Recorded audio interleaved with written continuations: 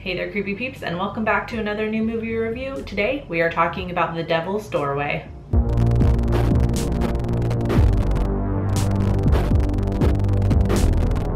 Really quick though, before I get into anything else, I want to say thank you to my creepy patron peeps for your support of my channel. Thank you so much. If you want to find out the perks to being a creepy patron peep, you can follow that link in the description. Y'all know how it is in every single video. Just a warning, I'm about to butcher the names of like all of the people involved when I read the summary. Directed by Aislinn, whichever one, Clark, and starring Lalor Roddy, Syrian Flynn, and Helena Barine. The Devil's Doorway takes place in 1960 when two priests, Father Thomas and Father John, are sent by the Vatican to investigate a potentially miraculous event in an Irish home for women. Their investigation leads them to a young girl who appears to be possessed. I don't find any like super fun facts on this movie, so I'll just do a shameless plug. Past Friday, myself and Emma from Spooky Astronauts did our 4th episode of Does This Offend You? And it's actually related to The Devil's Doorway a little bit.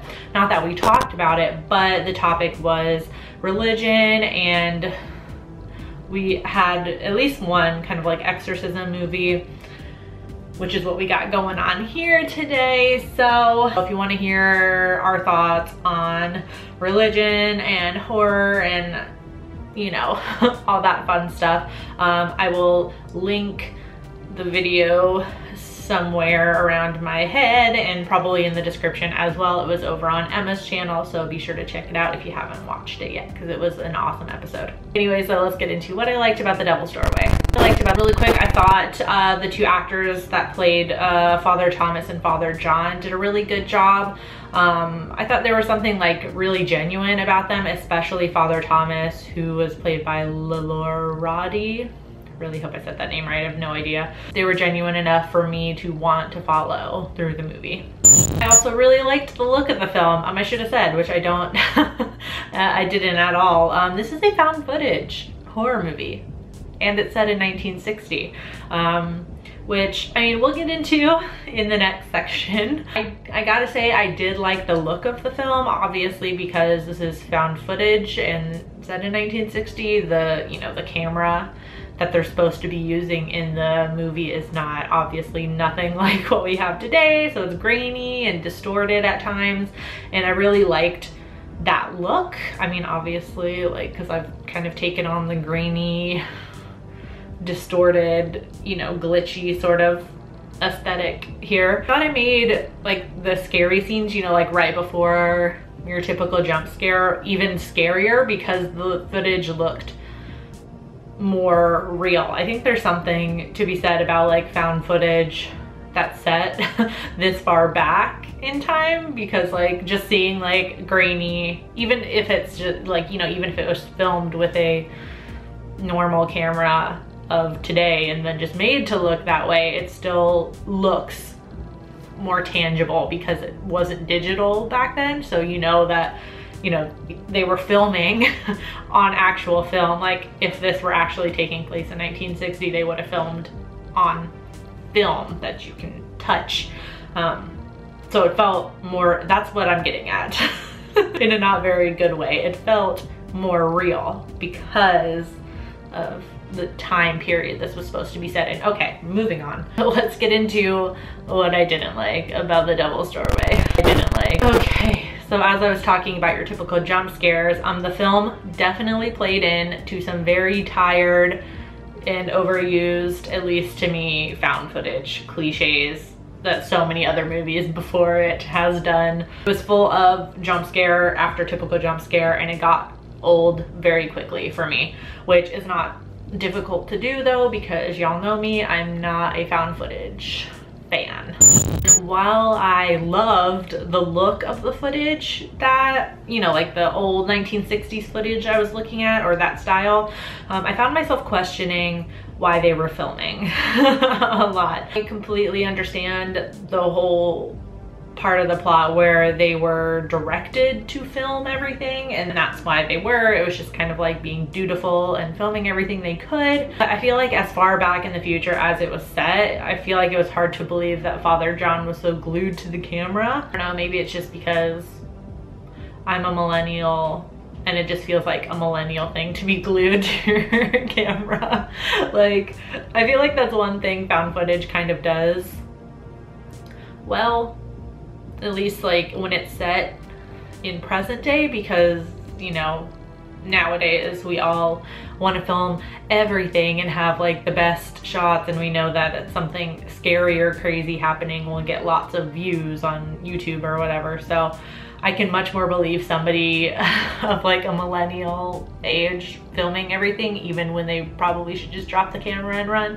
That kind of leads into the end of the movie, which I'm sorry, I am gonna spoil a little bit. I won't give you details, but it's just one thing that's definitely a spoiler, so, you know, cover your ears for a second or something. Definitely like an age difference between Father Thomas and Father John. Father Thomas is the older priest and he's been doing this a lot. I found it kind of related to Stigmata, which is one of the movies we talked about in our Does This Offend You episode. They don't outright say it, but I feel like his job is to investigate miracles, just like Father Kiernan in Stigmata. You can tell he's been jaded by this because he has debunked so many potential like miracles. Like, he doesn't believe in a lot anymore. So he's kind of like the older, kind of grumpier priest. And then we have Father John, who is much younger and constantly questioning poor Father Thomas, like, don't you believe in anything? And constantly filming as well. And he's the one who knows how to work the camera. And there's a couple of times where Father Thomas, you know,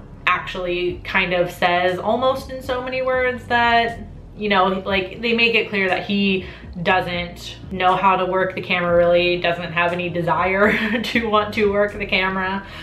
He's just content to let Father John do it. And then we get to the very end of the movie, and this is the spoiler, that Father John dies.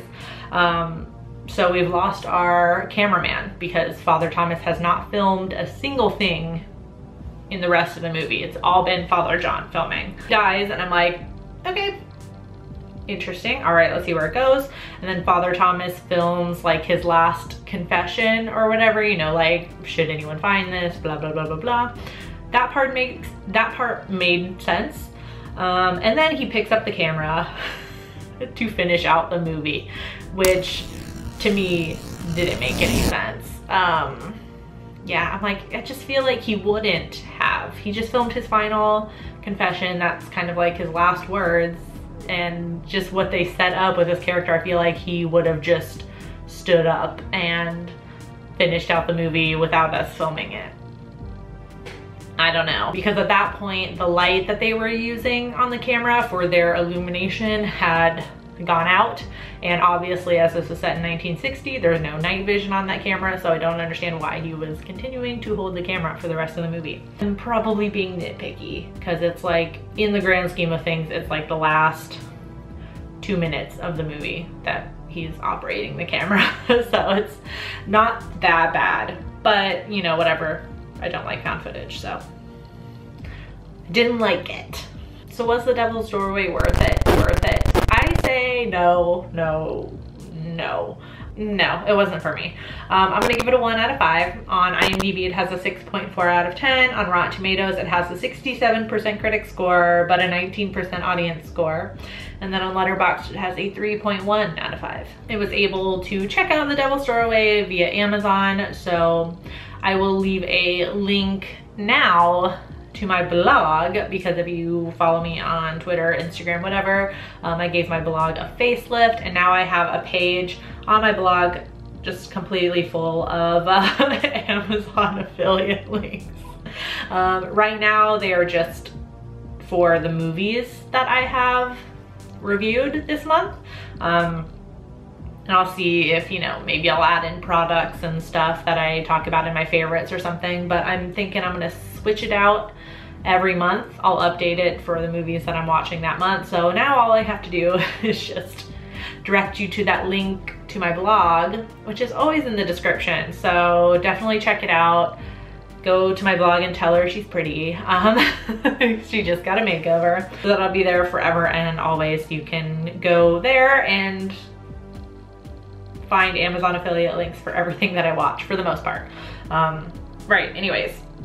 I do hope you enjoyed this video. If you did, please give it a thumbs up. Subscribe if you're new here and become a creepy peep today, and ring that notification bell every time you want to be notified that I post a video, which is Monday through Friday. Thank you so much for watching, and until next time, stay strange. Bye.